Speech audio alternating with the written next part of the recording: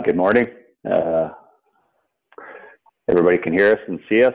This is Kreg Davidson, President of Taurus Agricultural Marketing.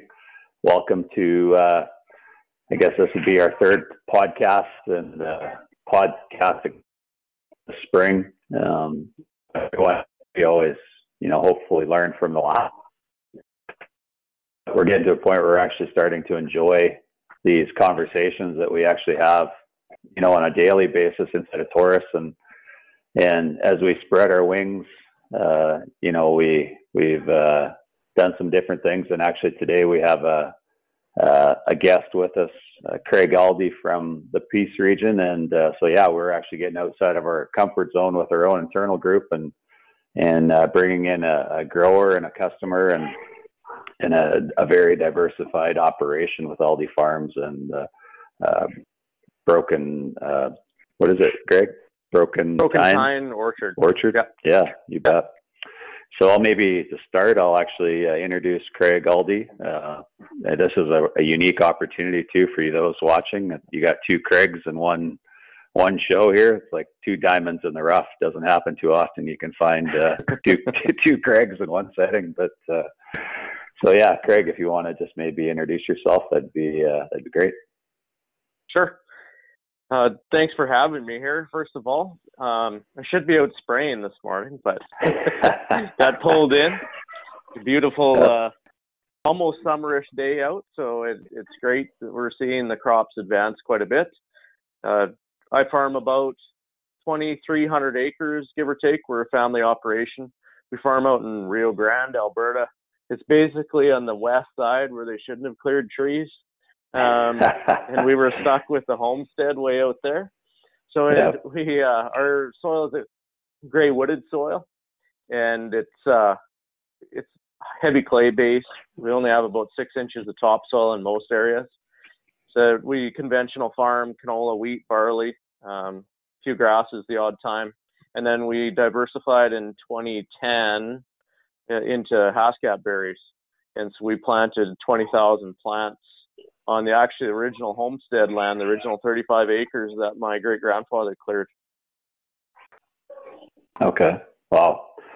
How long have you been doing the Haskaps? Well, 2010 is when we planted. It takes a while for the plants to mature. It takes about 4 years before you can commercially harvest them with a harvester. And so we're into that now.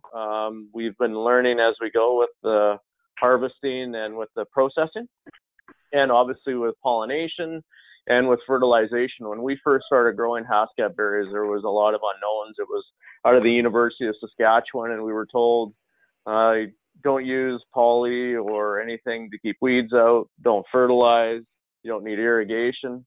All that was wrong. And so, that's what happens when it comes out of initial research, is essentially the farmers got to learn on their own, and we've done that. And so there's a big growers group now, and we've learned a lot with the berries. We also know they don't like getting their feet wet, so we should have installed tile drainage in low areas. So we've learned a lot with them.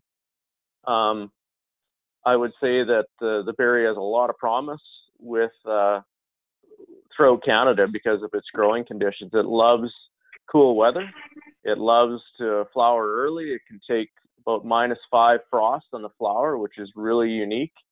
The difficulties with it is that it flowers really early. So bees, especially honeybees, are a little bit, I'll call it lazy in cool conditions. They like it warmer. And the picture you can see showing is a bumblebee. And we are blessed to have edges throughout the field, and we grow rocks in our country, so there's rock piles all over the place, and bumblebees love nesting in those. And so we try to strive for longer flowering, and also to make sure those bumbles are out in full force. So on every given day, you have about 2 bumblebees per plant. And so if you have 20,000 plants, that's a lot of bees. Mm-hmm. Yeah, that's hard to visualize, but that's a lot of bees flying around doing their thing there. Yeah, if you're afraid of bees, you don't want to be out there and flowering. I'd be no good. I'd be a armor if it was me. No. We already have a quick question just before we get on to introducing our other two folks here. Any issues with domestic honeybees impacting natural pollinators? Do you see that in your orchard, Kreg? Or? Sure, I can talk on that. We are also lucky enough to work with a local apiarist, and we have had 2 communities of honeybees on the orchard, and there's been no impact at all as far as with the, I would say, the native bees, the bumblebees. The honey production has never dropped, and we've never seen a drop with the bumblebees as well. So they seem like they coexist quite nicely. We even have a huge population of yellow jackets. They're a bit of a nuisance when you're trying to pick berries and you get close to one that's in the ground. But they're good at keeping actually pests away. So they're a blessing, and they're also a bit of a curse when you have people trying to pick and they're getting chased around by yellow jackets. So all the bees seem like they coexist quite nicely. Yeah, well, that's good. So they can work together to achieve pollination. Mm-hmm. Yeah, good. Right on. Well, thanks for the introduction, and once again, thanks for coming on this morning. As we all know, across Western Canada, every spring seems to have its own set of circumstance and challenge, and there's growers still trying to wrap up seeding if they can, or actually just saying enough's enough. And I know there's still some harvest to do from 2019, and yet, as you say, you should be in the sprayer this morning because we've had, it seems like 40 days of wind, and spray days are precious to spray the crop that we have that's ready. So we appreciate you being here for the next hour, and we'll get you out here and on the sprayer as quick as we can. So above me and we got Mike Dolinsky, our in-house plant physiologist. Mike, if you want to say a few words, but Mike's our in-house expert. We're going to talk about the intricacies of reproduction here today, and Mike, nobody has a closer look than what Mike's done under a microscope. So thanks, Greg. I won't say much right now, but I'll be ready to answer any questions. I just want to point out that because of time and so on, if you want to really learn about this stuff in detail, go to Taurus's website. I've done several webinars, 45 to an hour long, on both canola and peas and reproduction. So, we'll cover a minor amount, but I'll go over in detail how this process all takes place. So go there after this if you're really interested in learning about how plants reproduce. That's great. Okay. And then we got Brett Geinup here as well from the Peace region, our manager that covers the millions of acres in the Peace. So this is Brett's first podcast, so welcome, Brett. Thanks for coming on. And yeah, if you want to just introduce yourself, that'd be great. Hi, yeah, I'm Brett Geinup. I lived in Sexsmith now for over 20 years and worked all through the Peace Country in a lot of different capacities. But yeah, I've known the area quite well, so this is going to be home for a long time yet to come. That's what they say. Once you go there, you never want to leave. It's a beautiful place on this earth.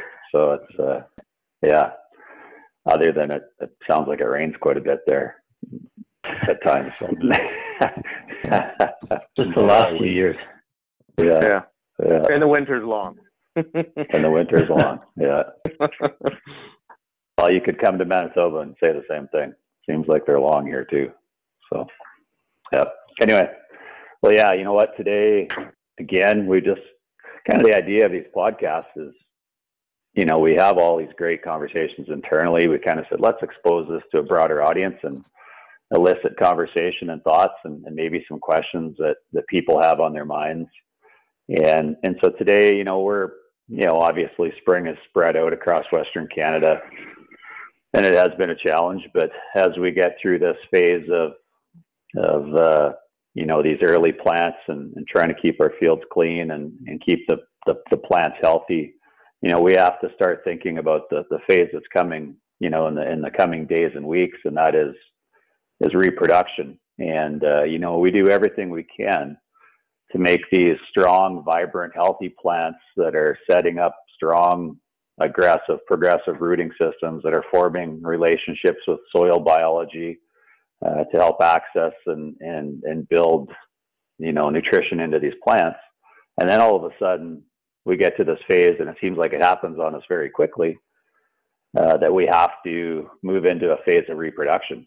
And so these plants that spend all this time building a factory, now it's got to say, well, let's move on to this phase where what it's all about, and that's actually setting seed, or in the case of Kreg's orchard, you know, building that fruit or building that berry. And yet I would say for us, it's, I mean, we're passionate about it. You know, we've spent a lot of time trying to learn about it, and yet it's in a broader audience perspective. I think reproduction is still relatively unknown how important it is, or how critical or finicky it can be when it comes to a plant or any living being. I mean, everything on this earth, you know, we could say goes through a reproductive phase. And when we talk about plants, it's, you know, they have to deal with the environment that they're in as well. So it's, you know, as good a job as we can do up front, when we get to that reproductive phase, it's still the environment that may throw us some curveballs that can present some challenges. So our conversation here today is really about, obviously, flowering crops, the pollination or reproduction process, and then really how does that actually involve other aspects of nature. And Greg's already brought it up, you know, in the orchard, about how important bee foraging is, you know, as far as pollination of the Haskap berry. And I think when we look at our broad-based crops, I mean, let's be honest, when we think about flowering, we think about what we visually see, and that's a flower. But, you know, I'll ask the question to Brett, you know, how many acres of flowering crops do we have here in Western Canada? Yeah, quite a few million, actually. Well, it's a loaded question, Brett. It's a loaded question. Yeah. Well, by the time you add up, I mean, you got peas and your canola and our flax and your Haskap berries, which is actually quite a growing market too. But I don't think there's a farmer out there that isn't dealing with flowering crops. Mm-hmm. Yeah, you know, and I'm setting you up here a little bit, but when you think about it, every plant we grow, everything we grow is a flowering crop. Yeah, it's flowers. Mm-hmm. We don't, and that's why I say we're visual people. So your mindset mm-hmm. and my mindset, you say a flowering crop, first thing you think of is what? Canola.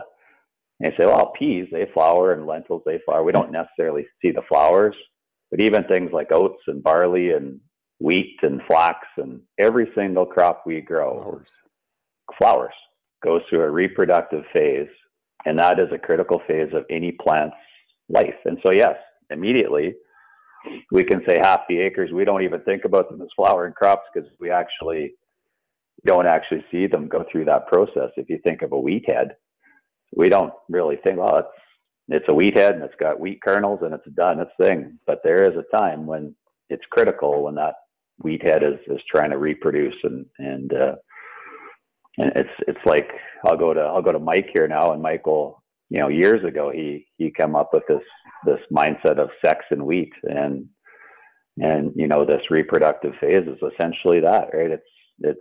It's a wheat head making love to itself, or I'm not sure how you'd want to explain it, but it's going through a phase of actually, you know, making baby seedlings. Right? Am I off track here, Mike? No, you're right. You don't see them flowering because they flower right in the florets. But right. You know, the principle is all the same though across whatever flower, whether it be in wheat or in canola or whatever. It's just the way it is. The pollen has to transfer from the anthers to the stigma to bring about fertilization, because we have two processes involved. One is pollination, followed by actually fertilization. So pollination basically means that the pollen grain gets to the stigma. I don't know if you can't see my arrow, can you, when I'm pointing on my screen? I don't know if you have your arrow there, Kreg, to show. Yeah, there you go. So you get your pollen grain landing, and then it's got to grow up, take its nuclear material and match it with the female material, which are in these seeds. And this represents either a canola plant or a pea plant or any of those kind of potted plants. And then it grows a pollen tube down, and it transfers its nuclear material, its male material, onto the stigma. For example, here's canola, and you can see here's the anther open up, and these are all pollen grains. And when you look at the stigma, you can see all these pollen grains right there. Next one, Kreg. And you can see they're dry, and they go onto there. So here's a pollen grain that is sitting up, and I blew it up there because you can see that it actually was pushed up from the surface of the stigma because it's growing a pollen tube down. You can also see, if you look at it in this top left one, when you look at the stigma, it's all covered in liquid. Basically, when the pollen grain gets there, it has to be hydrated, pop open a little capsule, and allow the pollen tube out. And the bottom right photograph shows those lines. You can see all the pollen on that stigma, and you can see that the pollen tubes have grown down the style into pollinate the seeds. And that's what takes place. If the pollen tube doesn't get to the ovule, then you don't get pollination. Please go back to the first one for just a second, the diagram. Can you go back? Yeah. Because that's the first part, just getting the pollen tube there and then growing down. And I just want to cover it for our one more back to the, there we go. So when the pollen tube, and you can see that purple line coming in there, and you can see that we have the seam. Oops. I'll have it back for you. We have the sperm there. So that moves down and it goes into the ovule, and it combines with the ovule to actually form a viable seed. If that doesn't happen, that seed is aborted. It will not happen. As soon as it does happen, though, it closes that micropyle to prevent any other one. Just like when a person or an animal gets pollinated, gets fertilized, the ovule prevents the entry of any more sperm, so to speak, in that animal. The plant is really no different than that. And that then starts the process of growing that seed. If it doesn't get that, then it will abort, and that's where we get blanks in the pod. So a pollen tube has to grow down to every one of these seeds. And just like corn, they have to grow to every one of those seeds. Yeah. So in the case of cereals, you know, essentially say wheat or barley, this is all happening inside of the actual grain head. You're not actually visualizing this like you would on a canola flower, or where you can actually see the stigma, right? With the when the blossom the anthers sitting there, right? Yeah. In wheat, that all happens within the floret, and then you know it's pollinated when you see the anther has been extruded from the floret. Then you know, because that's the empty stamen or anther. Yeah. So when we talk about, and I guess, and I'll maybe go to Kreg here, you know, when and maybe, you know, you're kind of you're interesting to me as a grower in a sense that when we talk about the importance of reproduction and how intricate pollination is, you're kind of looking at it as a fruit or berry grower, and you know how important getting berry set is, and then you say, well, I'm also growing canola, and I'm also growing, you know, things like peas or whatever, or wheat. Are you more aware now as a berry grower because you know how important that pollination process is for those Hascap berries? Yeah, it's actually quite unique in that I've learned a lot since we have planted Hascap berries, and I think it's been enhanced in the fact that pollination is so key, and the more pollen, the better. To me, that's your key. Is you want to have an unbelievable pollen set and produce pollen for as long as you can to make sure we don't have blanks, whether it be in berries or canola or wheat. And we've noticed, especially in canola, that our blanks have been almost eliminated with proper fertilization. And so I look at the full spectrum. And so what's helped with the Hascat berries is when I first met Brett with Active Flower and started talking about pollination and the importance of it, and that it's cold, so I got to have, longer time pollinating and more pollen. And it kind of grew into, well, what about the other crops? And so we started looking at everything else, and it's expanded into making sure that the proper macros are in place, and then the micros to make sure that you have the perfect pollination for your plants. And so for me, it's all about timing as well as getting through those stress periods. It seems like every crop sees stress period at least 4 times a year. I wish that wasn't the case, but that is the fact. And so the better your plant can make it through those stress times and make sure it's there for reproduction, it's like it's the perfect Friday night. And so everything happens perfectly, and you may still have a decent set, even though your crop isn't optimum. And we used to have, you go to I'll say a canola field, you go to it, it looks beautiful in flower, and all of a sudden you see blasting going on where the flowers are dropping, and you notice at the end that there's no pods forming. And whether it be heat or lack of rain, all those things, that gets more and more enhanced without proper fertilization. And so what we've found with whether it be prime, build, flower, all these really help to tag on to your fertilization program. And so for us, it's bumped our yields. I would say about 10% our yields have been bumped with the use of your products. Yeah. Well, we appreciate that little plug there, Kreg. That's, but one thing that stuck to me that you just said, proper fertilization, and we keep referring to this in our businesses. You gotta build this factory, and you gotta have the nutrition there in place to actually make this all work. And yet we can do all these things right. And yet, and this is where, Mike is so adamant that we still have to manage the stresses that come our way in the production of food or in the process of growing strong, vibrant plants. And yet none of that can happen without optimized fertility programs. And, I'll argue that, we call ourselves farmers or we call ourselves growers, but if we're growing plants, actually nutrition does not stop from the day you put a seed in the ground. It's actually focusing on plant health all the way through, right even into this reproductive phase. And so I'll go to Brett, and, when we look at your region, obviously we're talking millions of acres and millions of acres of what we would call the visual flowering crops like canola and peas.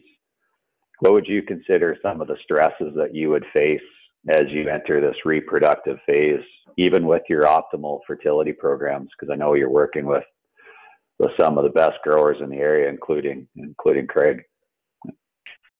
Well, I think we've had to deal with the last few years. It's just it's not really been really warm, so that we've had cooler temperatures, and then we've had a lot of rain, and it's been wet, and then we haven't had that optimal time for that pollen to be spread around.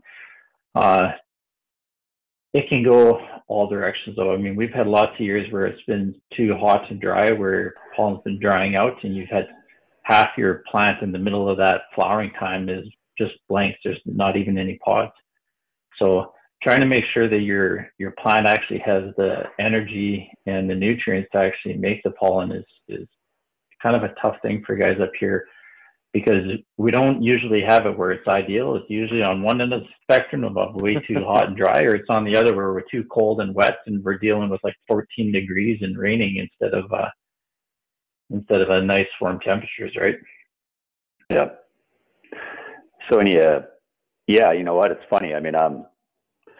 I'm in southern Manitoba, and honestly, for our area, it's probably when you get to the start of July or into July, our greater concern is we can have, days that get into the 30s, and even with the best programs, most growers, that is one of the greatest concerns is, geez, I hope the weatherman isn't right, that they're calling for extreme heat when we get to, our canola is going to be flowering next week, and you talk to growers that are now into corn, or you go into the Midwest U.S. where corn is even, you watch the weather in the Midwest U.S. and they'll always talk about the concern of a heat wave coming when that corn crop is going into pollination, because they just know that could have a severe impact on how well those plants end up producing yield. And maybe Mike, you can talk to this, is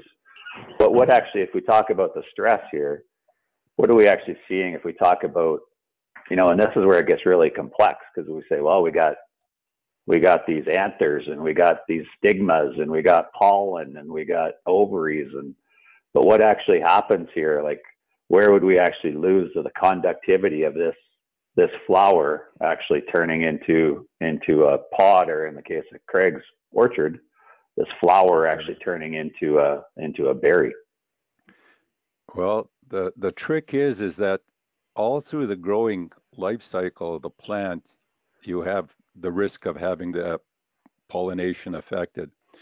I'll give you start out a little back. When you see a bud, the actual bud in the bud cluster of a canola plant, the stigma and the anthers are already there.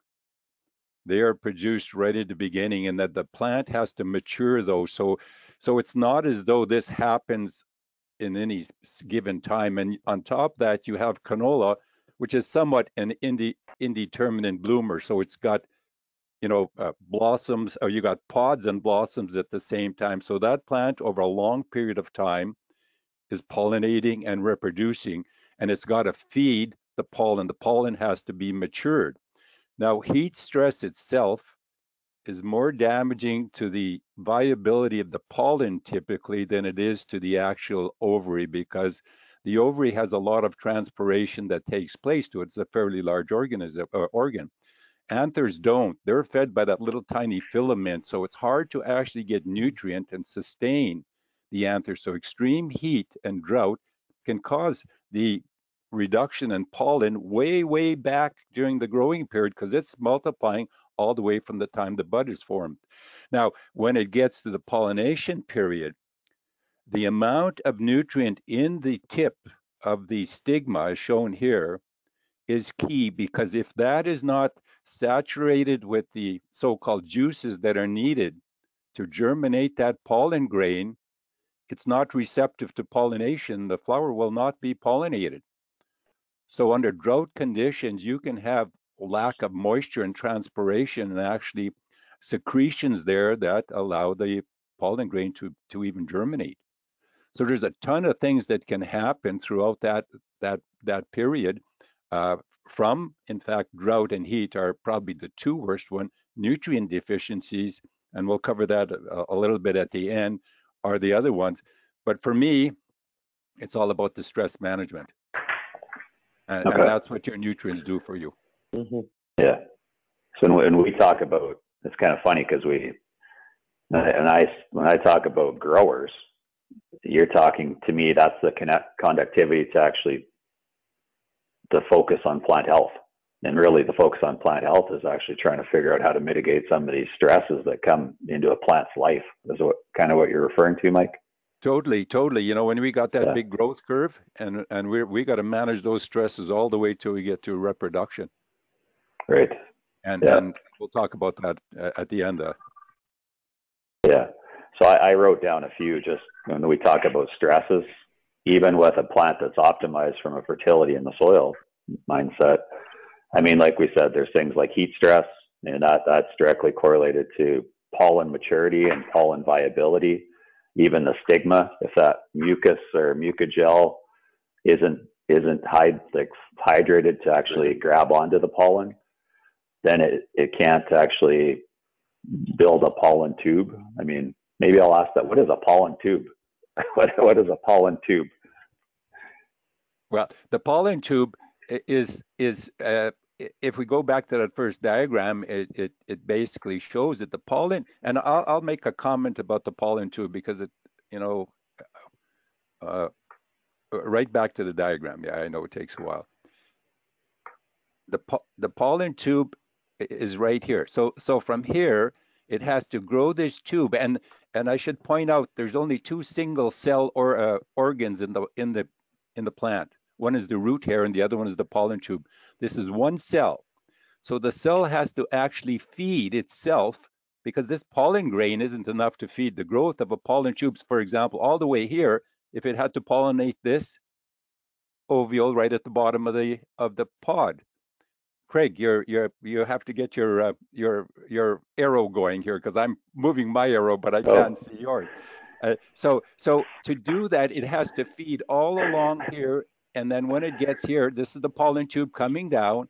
So it's transferring the sperm into the ovary, just like, well, an animal does it in a similar way, so to speak. It moves it into it. So that's the pollen tube, and it grows. And I want to make one comment that's important for guys everywhere about our product Sulfur Plus, because the driving force behind the growth and the direction of the pollen tube is calcium. Calcium is critical to the growth of the pollen tube, because the pollen tube, as it grows, have to have cell structure, and calcium's key in both the direction and the formation of the pollen tube. That's a pollen tube. So if you think of that pollen falling on the stigma's sticky, so it accepts it. Right. Now that pollen has to basically make a tube. Right. So where does all that energy come from? That's inside of the pollen grain? No, it actually feeds. It absorbs nutrients from the style as it grows through it.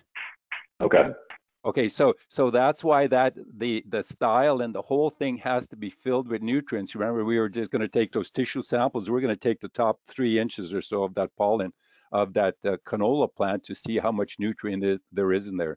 It has to feed as it grows. Okay. So it's actually inside the stigma.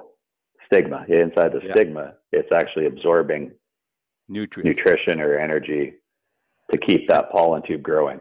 That's right, and it's moving it in the vacuole, and the vacuole moves down the pollen tube, and it feeds the growth of that pollen tube, and the pH and the calcium are involved in directing it. When it enters here through the micropyle, actually a amino acid called GABA, which controls the direction of the pollen tube into the micropyle in order to do that. So the plant actually directs that pollen tube so it can get there. And that's done hormonally largely and through all kinds of signals. Okay. Yeah, it's really cool. And it happens in all plants. Yeah. Yeah, and the unique thing with Pascat berries is with it takes 2 flowers to make 1 berry. So an actual berry has 2 ovules in it. And so if you don't get proper pollination, what happens is you may get actually a deformed berry where the skin doesn't close around the 2 different ovules. So pollination is even more enhanced, where it actually needs another plant to pollinate it as well. It doesn't pollinate itself. It needs another plant that is slightly different. And so that enhanced pollination is really key. Okay. I'll ask this question. I mean, we've had this question over the years as we, get more into these deeper conversations about this whole reproductive phase. What crops do we have that, and Craig's kind of alluding to it here, but like open pollinated plants versus closed pollinated plants, what would those be? I'm going to throw that out here to the group. Somebody wants to answer it. Let Mike answer. He's the expert. Yeah. Go back to those anthers. Oops. That's okay. Back one. Because wheat, for example, it pollinated within the stigma.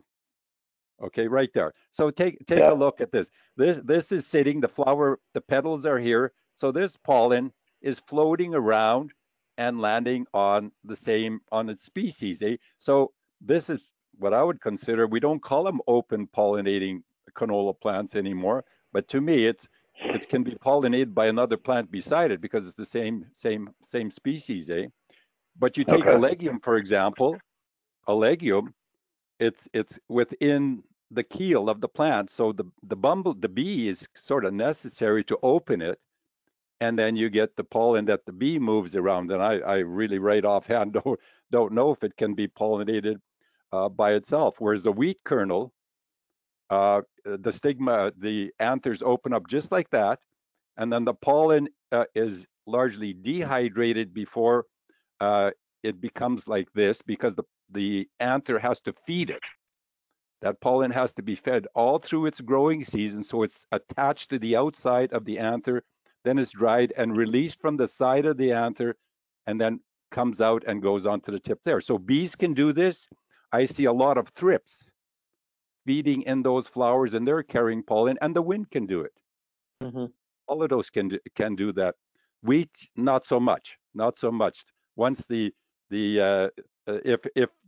a wheat kernel isn't pollinated, it'll stay open for a while, try to capture some pollen, but really doesn't. Okay. So all your legumes are sort of largely they're cross-pollinated by insects primarily. Yeah. So your legumes like peas and lentils and faba beans and chickpeas, they do require this symbiotic relationship with like a bee to actually help get some of this pollen moved around even within a flower, like the same flower, or from that flower to another flower. To another flower, and that's what I'll explain. To tell you the honest truth, I don't haven't thought about it, but I don't really know if it can pollinate without that. I know up in Canada we can't use honeybees for pollination of alfalfa very efficiently, and that's why we do use leafcutter bees. And without bees, you don't get pollination of alfalfa. Mm-hmm. Our house gaps would be very little too. Bees are key. Bees are key. So open, they would be considered more of an open pollinated or cross pollinated type of plant. Cross, yeah. That's why with canola, even though we get some results, we get pollination of canola without bees. No doubt. It just enhances it, but it's not the key reason you get pollination. Because take a look at all this pollen that's around there.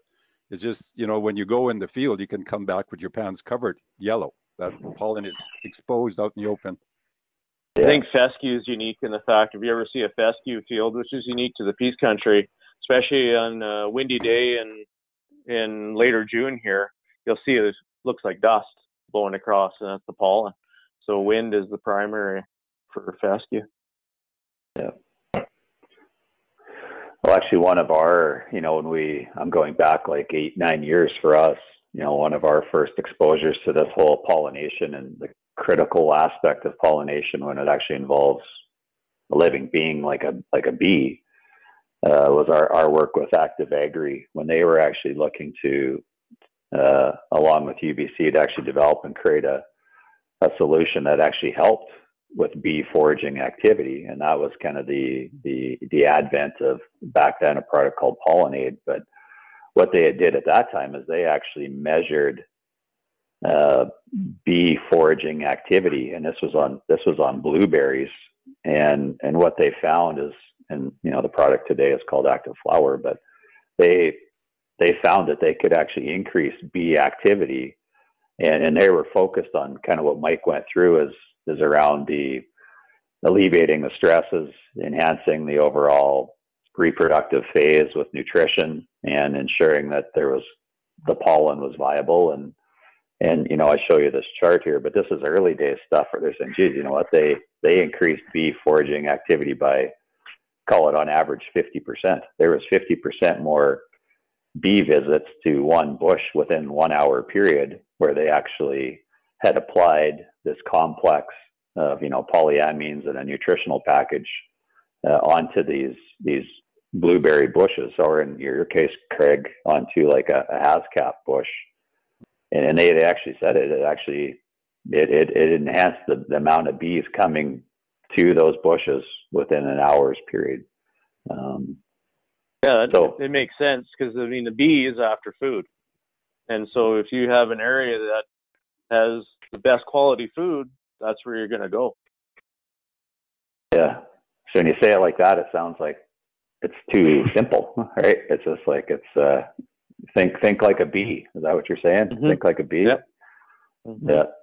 Pull up to the buffet where there's more food. There's what is a bee actually looking for?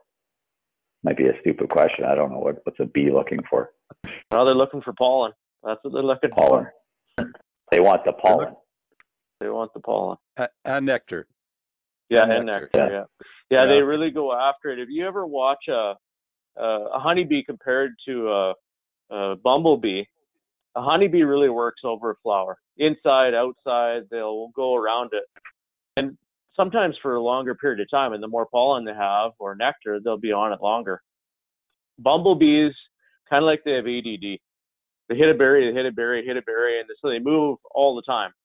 And I don't know if they are so worried about food, or they don't know which food they like. They seem like they skip flowers probably 5 times faster than what a honeybee does, and so that's why they're such great pollinators. They are your key for us when it's cold and not nice outside. Bumblebees are the key. Just for curiosity, because I used to be in the bee industry, the bees collect the pollen as a side effect of nectar because they're hairy. Correct. And it gathers on their hairs, and then they have combs and comb it on to their back legs so they can carry it. So it actually causes the pollination by accident. Correct. Because it's after the nectar and the pollen is all over itself, and the stigma is sticky, so it just moved by accident, because it's also collecting pollen to go take it back to the hive to feed the young. Yeah. So the nectar, the nectar is actually in the stigma. There are nectaries. I knew you were going to ask that question. I don't know exactly, but there are nectaries, because it takes that long proboscis and it shoves it down. I think they're at the base of the stigma, and they take that and suck out the nectar. So they're bumbling around. But bumblebees are big and they're fast. They're pretty efficient. Yeah, that would make sense. Notorious for that. Yeah. The nectar, in a sense, is actually like the energy that actually provides the pollen tube to grow down to the ovary. Well, I think that could be one way to do it. That the nectar is the energy that goes to make honey. It's sugar. So you're probably right in that respect. It's the carbohydrates that are produced in photosynthesis with nutrients that is feeding everything in that plant, actually. Well, and it probably is wanting to enhance more pollination to attract insects. So it's kind of a secondary too, that wants to attract other insects. Yeah, pollen's what attracts all the insects there. You're right. Yeah. I'll show you this slide, and it's more of a reference, but I mean, we always talk about how important everything is up front to make this all happen. But if we add stresses at this stage, I mean, we can lose this pollen viability. We can lose the stickiness of the stigma, which is essentially carbohydrates or sugars. Which then we add a stress like, it's too hot or it's too dry or we run out of nutrition. And now we start dropping flowers, or those flowers don't turn into pods, or we start to lose some seed set within a pod. And then we got to finish it. So it still requires our factory. It requires all this energy, which is filling seeds. Well, what is, if I said there's one nutrient that's critical to actually move all this around and fill those seeds, Brett, what would you say is a nutrient that's critical at the reproductive phase to finishing a crop? What nutrient would you? I think boron is a pretty key nutrient at this time. Yep. But your phos is a good one. You have to have enough phos in it too, because it needs the energy, and your phos is your whole energy source too. But I think boron is a pretty key one. Yeah. So if we say boron, and I'll bring this up. I mean, I could say in my time in this business over the last 24, 25 years, if there is one nutrient when we talk about flowering crops, what do people want to spray? They want to spray boron, right? Why do they want to spray boron? Like what's so exciting about just boron? Mike, why would you say boron has been the one that everybody wants to use? Well, it's highly considered important in terms of growth of the pollen tube. Like I said, the pollen tube. But I'm a big fan of potassium. Potassium going into the pollination period frequently is short because the soil test showed there's lots of potassium, but under dry conditions, it's all trapped in between the lattices of the clay, and the plant can't get it. So there's quite a frequent, when you look at tissue testing over many years, when I was my former job, we always saw deficiencies of potassium going into pollination time. And I think one thing, and I would agree with you. I mean, that's one, because I say, yes, we all talk about boron, and it's critical if you're saying pollen tube growth, making sure that tube gets all the way down to the ovary to get seed set. That's the fertilization piece. Yep. But if we don't have potassium, once a plant goes reproductive, all that energy that would be normally going to grow roots, most of that energy then gets redirected to filling the grain or the grain kernels. And potassium as a nutrient is key for translocating that energy in the plant. Well, at that stage, if we're not growing really any more roots or root development, the energy is diverted somewhere else. We better have a lot of potassium built into that plant. There better be a lot of potassium already into the structure or body of that plant. And if it's a little bit short, then where does that potassium come from? Right? And that could be a limiting nutrient. And we don't think of potassium as short in Western Canada, and yet, I watched a presentation or seen some data on some conglomerate of tissue tests done last year or 2 years ago.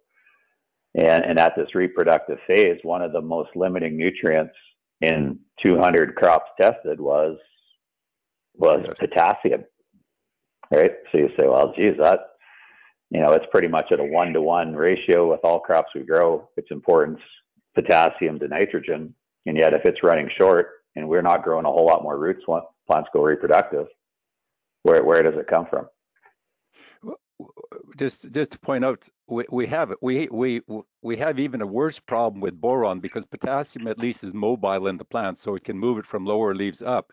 With boron isn't. So by the time the roots are starting to shut down, going into pollination period, the plant has no real ability to move the nutrients it has stored earlier up into that reproductive part.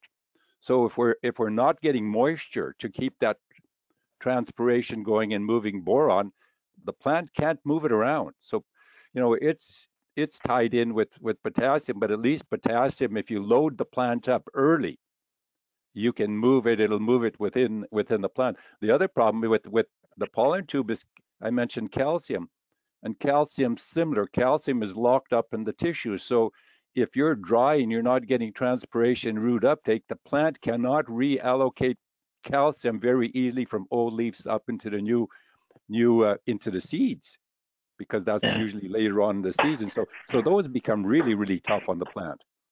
Well, I think that's a pretty key thing for a lot of growers up in this area, because there isn't a lot of soil samples that you can look up here where your potassium levels and your calcium levels are where they should be at.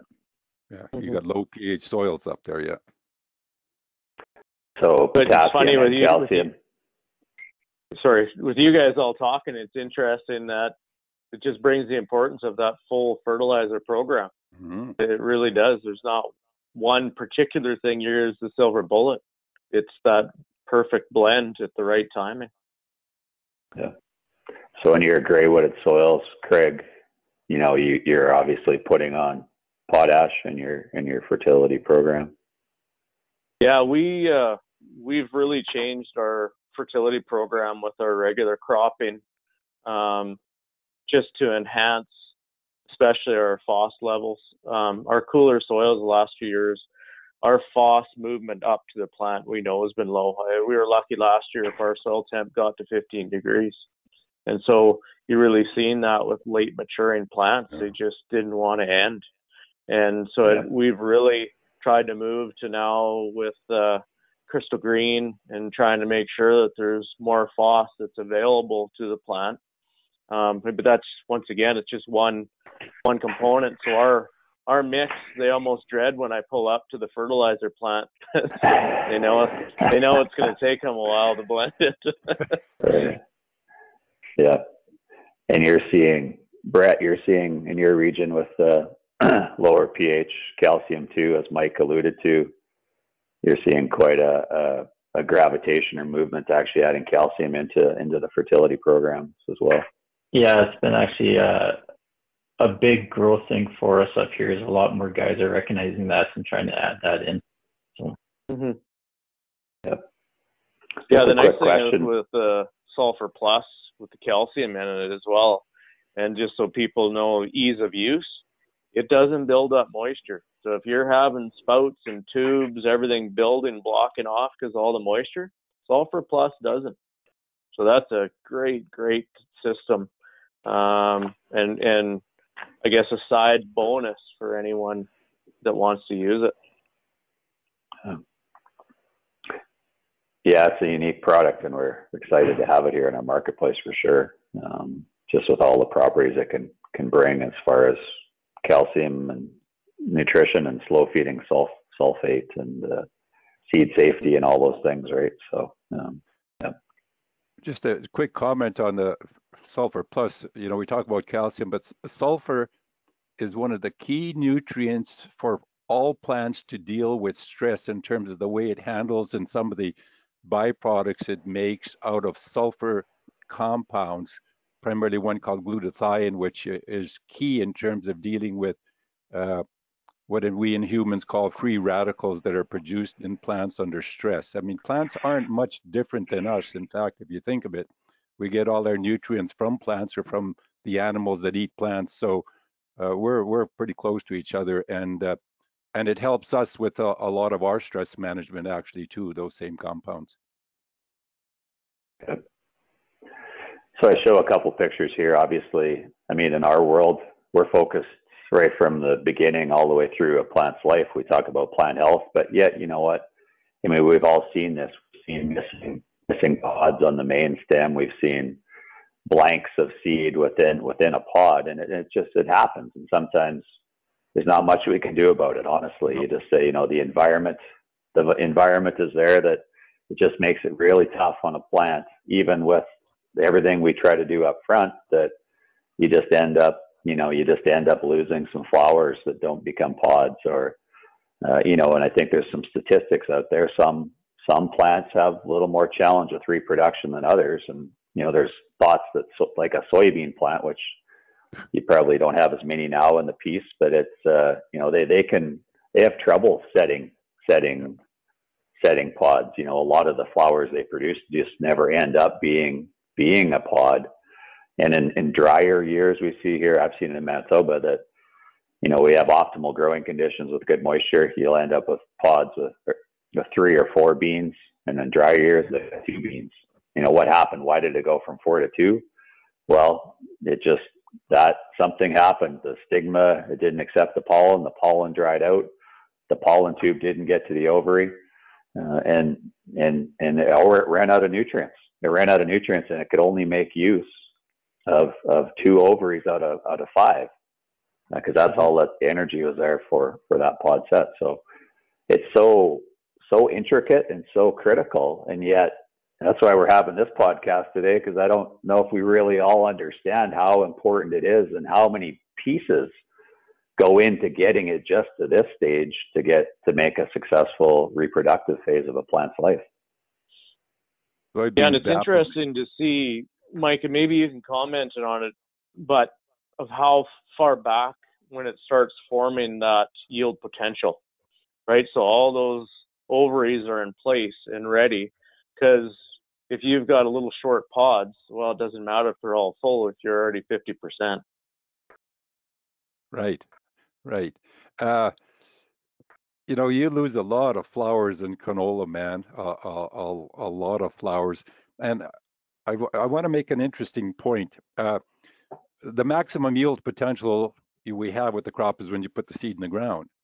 And most everything we do, from fertility to how we deal with compaction and all those things, is to protect that yield potential. The plant will grow the potential. That's its genetic makeup. It'll grow that potential. But as the plant goes through each stress event and has to make decisions about where to allocate nutrients, because the shoot and the root are always communicating, one has to build with the other one. When it runs out of carbohydrates, sugars that is producing in photosynthesis, it's got to do something. So it kills off ovules, it kills off pods, it kills off cells over a long period of time. And, you know, we get to the end where we get our 60 bushel canola, and yet the canola plant produces at least a 200 bushel yield potential per acre. So throughout this, we're protecting it because we can't make any more yield. The plant is going to make it all. We're protecting the loss of that yield in the largest sense. I don't think I necessarily got to your question, but I think if we're going to end soon, I want to go to this last slide. I think it's the last one because it sort of explains everything. And this is famous stuff out of Marshner's book, who's the sort of the father of plant physiology. But the one thing is, when we look at the key nutrients, there's calcium, copper, manganese, zinc, and boron. Those are sort of key in some senses.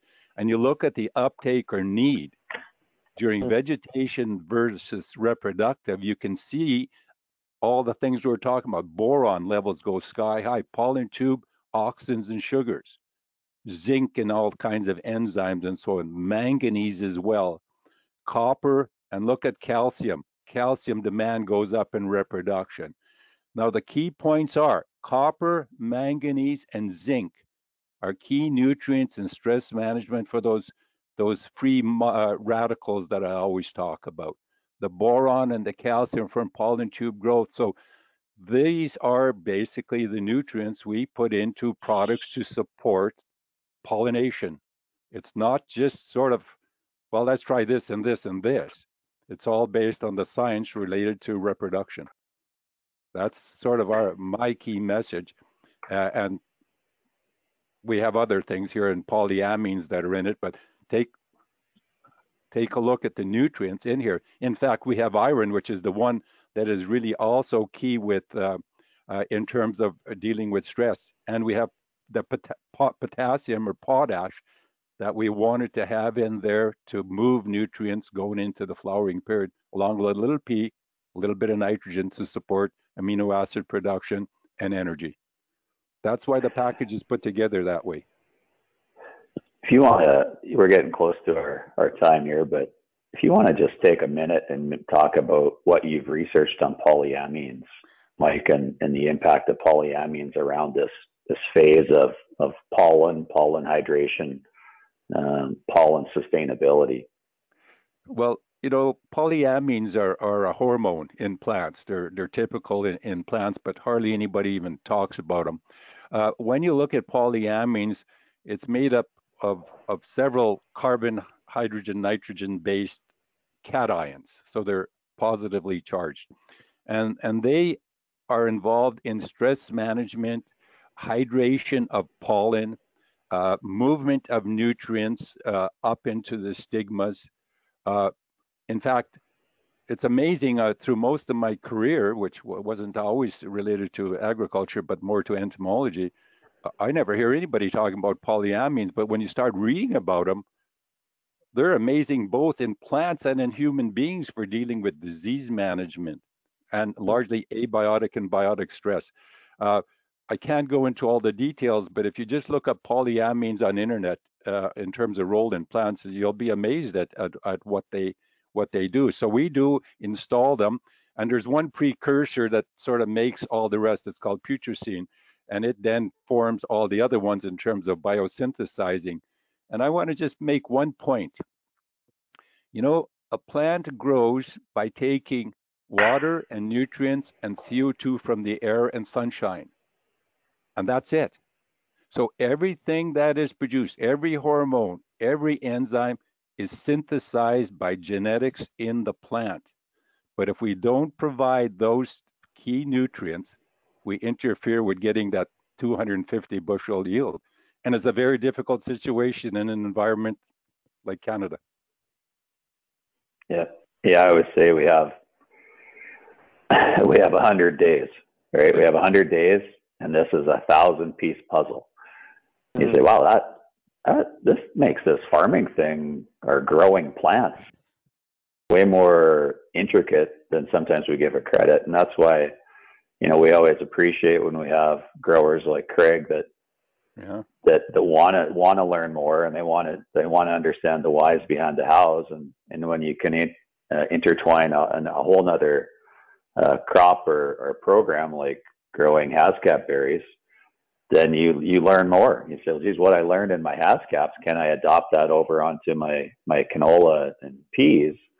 And that's how we started. We took something that we were learning on blueberry production in the lower mainland of BC, and we brought that to Western Canada. So, geez, if we could focus on reproduction and the importance of pollination of a flower, can we actually have that same focus on a plant like a pea plant or like a canola plant or a lentil plant?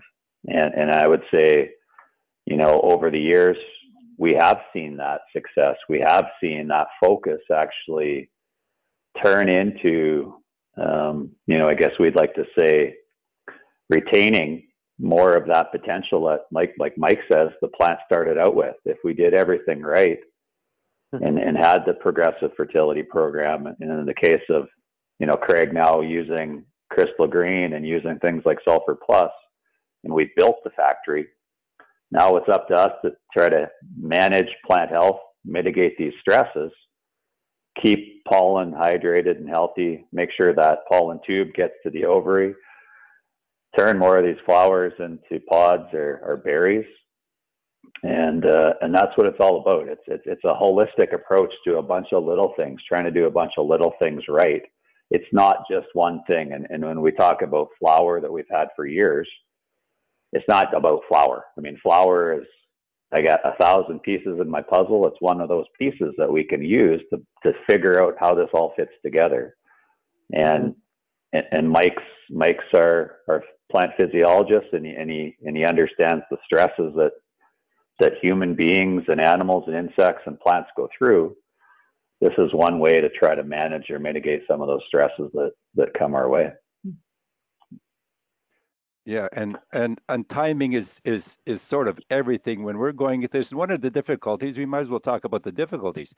You know, today we're not going to go across the field very readily to put on a foliar application. We're going to blend it in with a herbicide or a fungicide time. And one of the problems, I guess it is if we're going to go in for example, with sclerotinia timing, we're going at 30-40% bloom, and we're going to put flower in at that time. Well, we're not going to catch every flower because we've already got maybe some pods set early. So we're going to catch the later part of that flowering period, which may be the time it needs it most because it's getting dry and late. So nothing is perfect. We have to just make do with the logistics to make this happen. And these provide those key nutrients at critical times. That's what it's all about. Yeah. Brett, if you maybe just a bit, your experience with flower over the last few years in the Peace region, obviously you're putting it on canola and peas. What have you seen as far as the usage and acceptance? I think timing is pretty key on it of when guys actually spray. And if guys don't spray it at the right time, they don't see the results that they want to see. But for the most part, when we can get it sprayed at the right time and get it on those flowers early, then the plants seem to do a whole lot better. We are seeing less length. Yields are obviously affected positively, and guys have been pretty impressed. use of handling is very simple. It mixes well with most of the fungicides. I haven't had any issues with it mixing with any, and it's been very well accepted in most areas. So. Okay. Yeah, if you want any of that information, obviously on our website, or we can get you compatibilities and mixing instructions and things like that. So yeah, and you know, it's been around for 8 or 9 years, and yet we're still learning. We're doing this because we're still learning about the importance of reproduction. We're still learning about how intricate this phase of a plant's life is. And I think we all, you know, when we pull back the curtains, there's a lot of things we don't know. And every time you ask a question, you learn something, but it probably creates another question in your mind.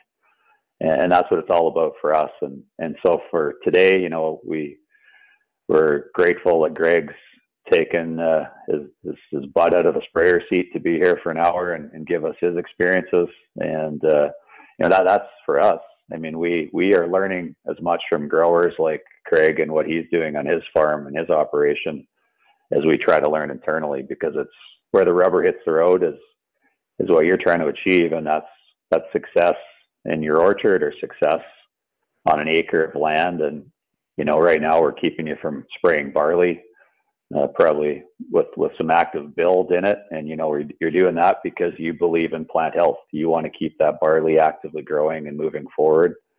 And you know, we're there with you. I mean, we're learning along the way, but so our conversation today, we're glad that you could join us. And if you got any closing comments, Kreg, before you get back to the sprayer.